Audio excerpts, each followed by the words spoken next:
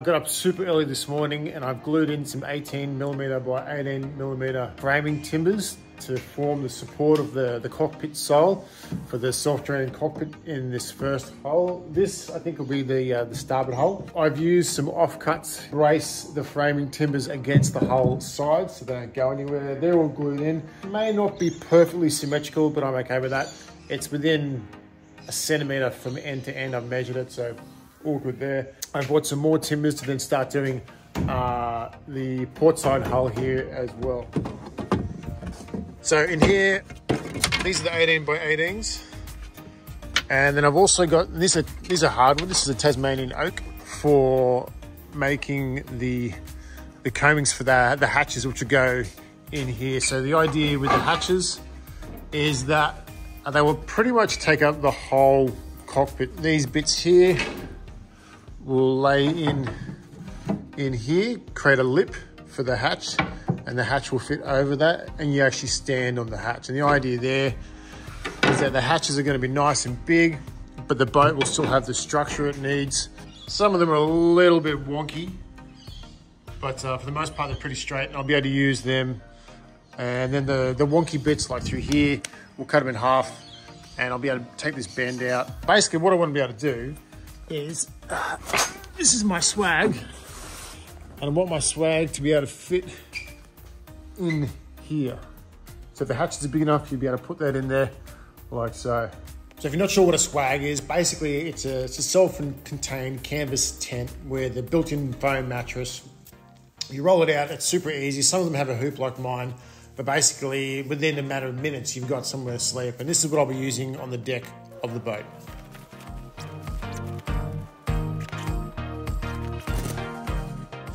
So that's what a swag is. That's the swag, and this is the hatch. I've just put some temporary buttons down the bottom here because obviously the whole bottom is in there yet. But you can see it will fit in there pretty easy. And the whole idea of the swag is that I don't need to set up a big boom tent. If I just want to do a quick camp, take this out of the hatch, unroll it. Within 30 seconds, I've got my bed. So it's nice and simple. It keeps me perfectly dry. Some of the best sleeps I've ever had have been in the swag. So I do rate the swag. And if you haven't done yourself a favor and had a good night's sleep on a swag, particularly on a boat that's moving around a little bit, do it. You won't be disappointed. And when you do, give me a comment and a thumbs up and a subscribe, because that'll be definitely worth it. Bloody Sanders packed it in. Put the battery in. Battery has full lights. Put it on. Turn it on. Hey! Hasn't packed it in.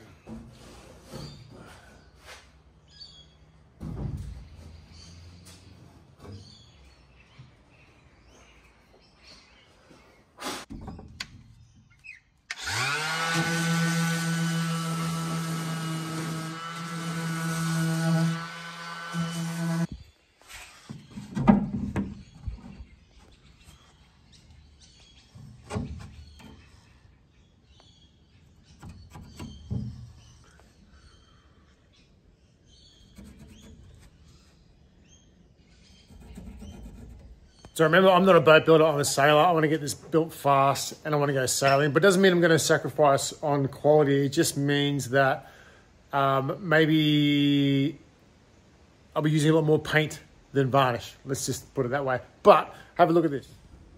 That is pretty good through there. Nice, clean fit. There's a brace, keeping the pressure on too. It's a lot easier. That's pretty good through there. I'm happy with that. Nice and clean through there, another brace. It's a lot easier doing this when the hull is on its side and doing one side at a time. You can see in there, those gaps are definitely less than 1 millimeter. Nice and clean through there, that's a really nice one. And it's raining outside.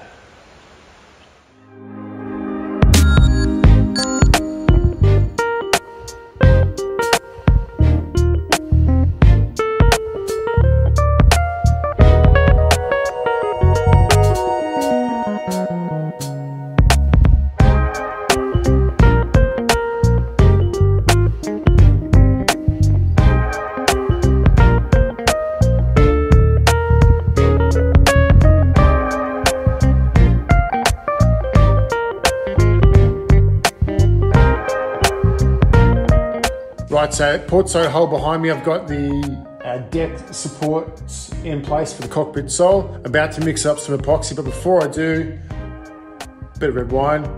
Boat building was not the same without it. Lovely Shiraz.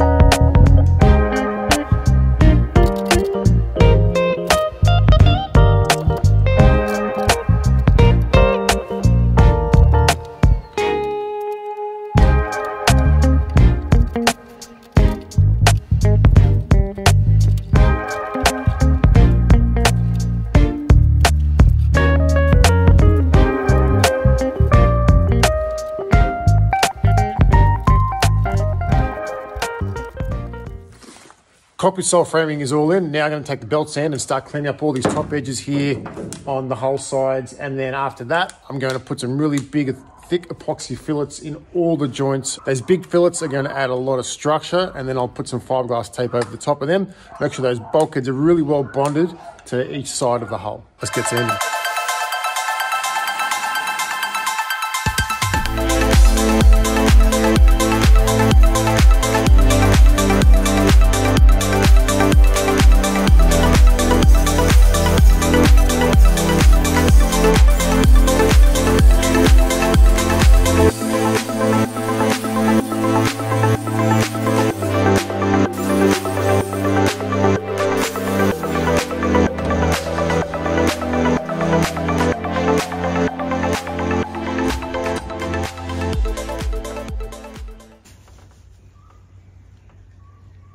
Oh, so that's about 27 kilos for one hull. All it needs on top of this is the decking, fiberglass and paint. So most of the structure's already there. So if I can get away with that being about 35 kilos per side, that makes it 70 kilos for the hulls, and then probably about 100 kilos for the rest of it. It's around my target weight of 170 kilos.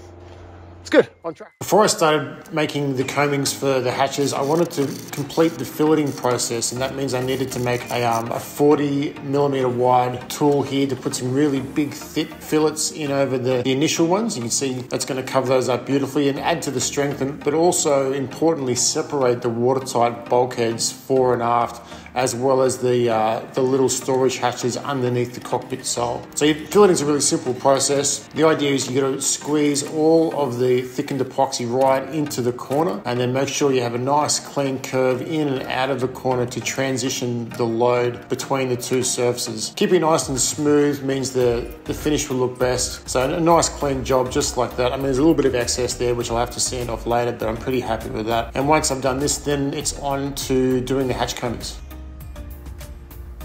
Onto the hatch combings. So because the outside of the hull is slightly flared at the top, I'm using a marker. That way when I use my rasp, I can see where I've taken the edge off, creating a vertical surface on the inside of the battens that make up the outside of the cockpit sole and the hatch combing. I sight down the rasp, making sure that I get it nice and straight and vertical.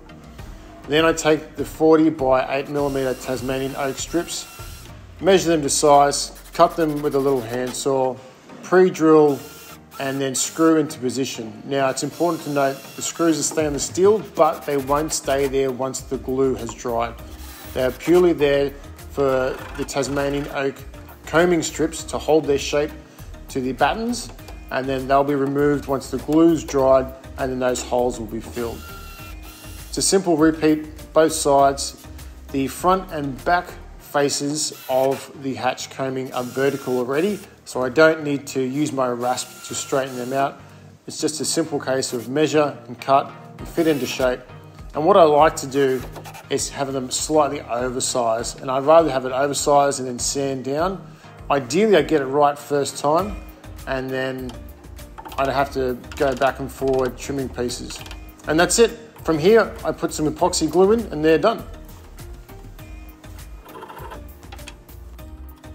Alright guys, that's it for this episode. If you're enjoying these videos, please make sure you leave a like. If you've got any questions, add a comment. And if you haven't already, please subscribe. If you want to support the channel, that's the best way to do it. But also, come have a look at our vintageboardco.com.au wooden stand-up paddleboard kits and plans. There's some really cool stuff in there as well. So if you actually want to spend some money and get something out of it, then that's probably the best way to do it. But either way, thanks for watching, guys. In the next episode, we'll be gluing on the bottom skins for this first hull, making the hatches, and then start making the cockpit sole and hatch combings for the second hull, which is the left hull porthole. Thanks for watching, guys. I'll see you in the next one.